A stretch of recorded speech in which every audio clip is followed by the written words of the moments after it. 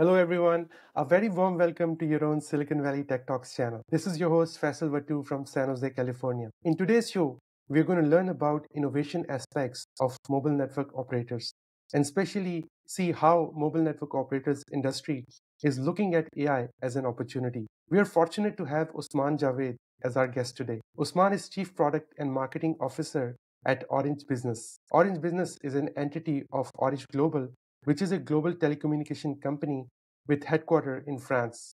Before Orange, Usman was managing director at Amazon Web Services, responsible for services delivery in Europe, Middle East, and Africa regions. And before that, Usman held executive leadership roles at another global telecommunication company, Vodafone Group. So without any further delay, let's go and talk to Usman and learn from his insights. Hello, Usman. Welcome to our show. How are you doing today? Hi, Faisal. I'm doing very well. Thank you. So, Usman, you have spent significant time of your career in mobile network operator industry. There's a perception that innovation pace in mobile network operators industry has been slower as compared to adjacent segments in the value chain. Take cloud industries example or mobile devices example. Do you agree with this perception? And if yes, do you expect anything changing in the future? Well, I think, first of all, maybe I don't fully agree with that perception. I think if you look at from the advent of the internet and then how mobile has magnified and accelerated the use of internet into the way we live, I think there is a huge contribution of mobile and the mobile industry to today's ways of working and the digital age. One may argue that potentially the value that the mobile industry have created for other services over the top services is much bigger than the value that the mobile services and mobile operators are able to capture for themselves. I think one thing that I would actually agree with you that the mobile industry is behind, which is more around the core telco services. So if you think about the messaging services, SMS remains SMS today, whereas we have seen the advent of WhatsApp. And if you think about voice services, still the same voice service, the voice messaging, the voicemail experience have been very similar. So I think one area where we could have done better is to rethink about the core collaboration services that the telco offer and be able to reinvent them, which I believe some of the other more global players, which were not bound to local regulations and have got a more sort of a global view and not limited by footprint, were able to do. So clearly, I think there's a more we could have done, but I also believe that mobile has always been a catalyst of innovation for the broader industry. Orange Business has shared their ambitions for reshaping the future of network related services and offering customers cloud like experience. Can you elaborate a little bit more on this vision? What would this mean for your customers, and would this entail any major shift in your current business model? Yeah, so I would step back a little bit. I think before I talk about our vision for cloud like experience, I'll talk about our customers. So, our customers, or in business customers, are mainly enterprises from very large multinationals to national corporates to small, medium enterprises. And one thing which is consistent across all enterprises today is every modern business today is a technology business. Even if you are a corner shop or you are a very large multinational automotive manufacturer, technology is playing a pivotal role in any business. And in that wave, every enterprise is on a journey of digital transformation. And if you ask yourself question, okay, so what it takes to do a successful digital transformation, I think the answer is that you need to have a very highly scalable and secure digital infrastructure. And the way we define digital infrastructure in Orange Business is customers are actually looking for three C's. They're looking for connectivity, cloud, and cybersecurity. Connectivity, because you need to have means to be able to connect to different types of clouds that you have. Cloud is a new ways of doing IT. And once you rely on an internet-based architecture, which is how the cloud works, then you need to have a very high level of security because all your applications are spread out, all your employee base is spread out. If you look at cloud has really transformed last 15 years in the way we consume infrastructure services. The way cloud has transformed the IT is how we would like to transform the network, which is what we call cloud-like experience for connectivity. We are bringing the same concepts of cloud to connectivity, so the customers can choose what type of connectivity service they want. They want an internet, high-speed internet service to their application, or they want to have a private connection MPLS to their application, or they want to have an SD-WAN link. They want to combine SD-WAN with security and SASE offer. They want to connect to different clouds. All these services should be available in a single pane of glass, and customers should consume the service they want. They should be able to self-service configure those services, and they would pay as you go or pay based on subscription model. And that is what we define as our vision for cloud-like experience, where we are offering a connectivity as a service platform or network as a service platform to customers, so they can consume those services in the way they consume their cloud services. And by doing that, customers would be able to build their secure and scalable digital infrastructure built on three C's. Because what we do is we bring all the three C's together into one single platform. So customers can decide to host their application on a public cloud. They can set up the connectivity between the public cloud and their endpoints. And then within the same, they can also ensure end-to-end security. So those three C's coming together through one single platform is what we are working on as part of our vision. How is the mobile network operator industry viewing AI revolution? What's in it for them? And especially for Orange Business, what are the AI opportunities you are envisioning?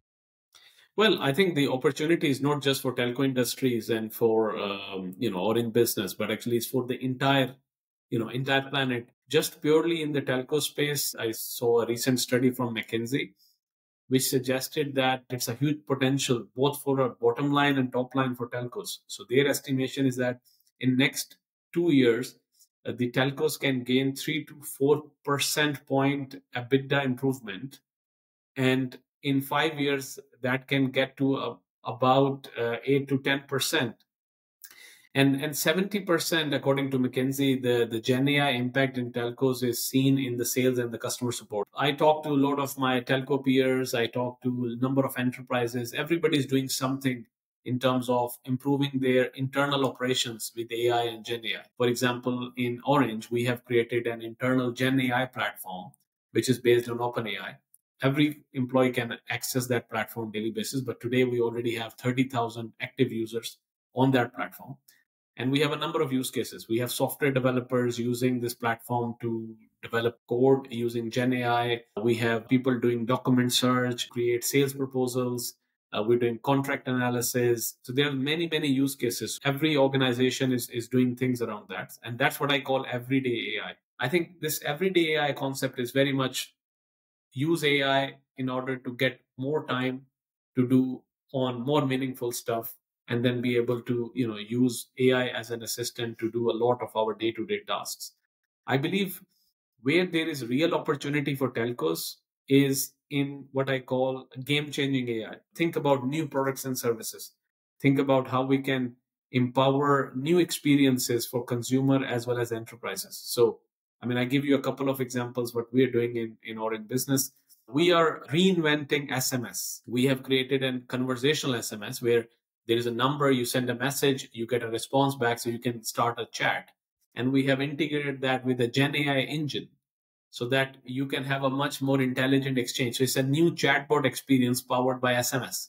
I gave example of SMS. You can think the same for voice. Today, if I call you and you are not available, then I'm dropped off to the voicemail. Tomorrow, someone which is your personal assistant, AI assistant, should be picking up the call and say, Faisal is not around. What do you want to do? I say, I want to have a meeting with him. He told me in the recent email that he's ready to have a call on Friday. And then the assistant say, yes, I check in the email. I can fix a slot. And then the slot is set up. You will have a call, right? So I think that's another example of a reinvention of core telco services.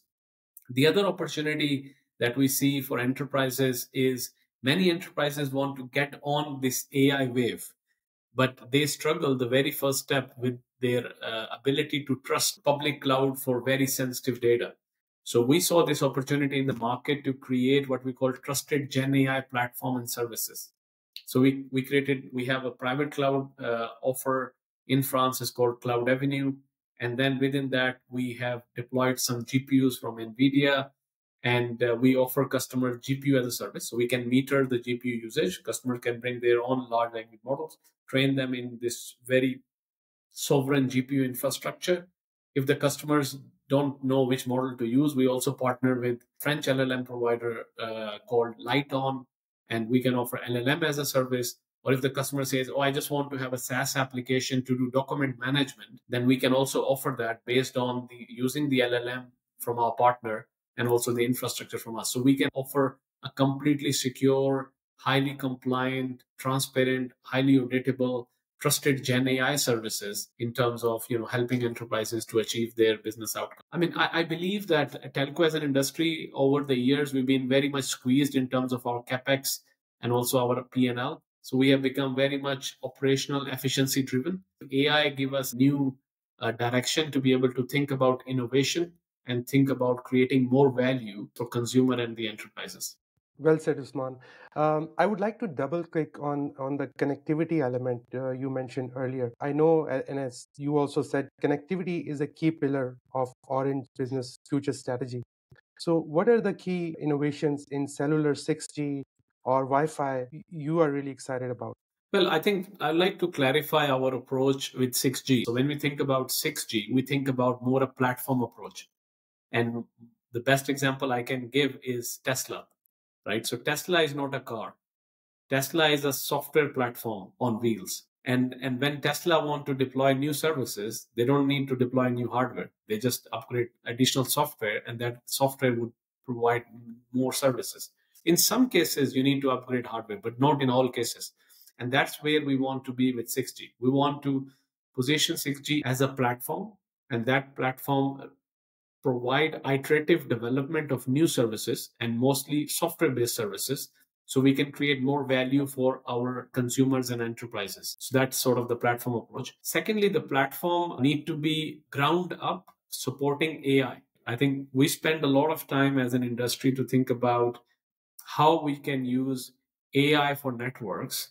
And we optimize, we do capacity management using AI, we do network planning using AI. So there is a lot of AI for networks. But what we don't do is the network for AI, which means that if you have an AI traffic, how the network should treat that. According to Omdia, 70% of the traffic on the network by 2030 will be AI traffic. And if you really think through this, especially the Gen AI traffic versus the traditional AI is very different from a traditional traffic, which is internet based. Internet traffic is very much caching based traffic. The caching concept is very strong. Everybody wants the same content and you cache it closer. In Gen AI, there's no caching because every time the content is generated on real-time basis. In a general web-based traffic, you have a very small request. For example, you want to download a page or download a movie, your download is very high. Whereas in Gen AI is the opposite, because in the prompt that you send a lot of input for high processing. So your request is very heavy. In Google Gemini 1.5 Pro, I guess, you can have 2 million tokens in the request. So I think point I'm making is that the AI traffic is very different. So the second pillar of our strategy is to sort of ground up, build the network which is ready to support future AI, and edge plays a critical role in that, because you would see more and more the inference need to happen at the edge, whereas the training of those models need to happen in the cloud. And this is a sweet spot for the telco operators to be able to monetize the edge capability, which is something that we were dreaming for a long time. And the third thing, your platform approach and your AI, by design can only work if you integrate with the rest of the ecosystem, which means you can integrate with the hyperscalers, because certain applications of customers would be sitting in the public cloud, or you integrate with other telcos because you need to create a consistent experience.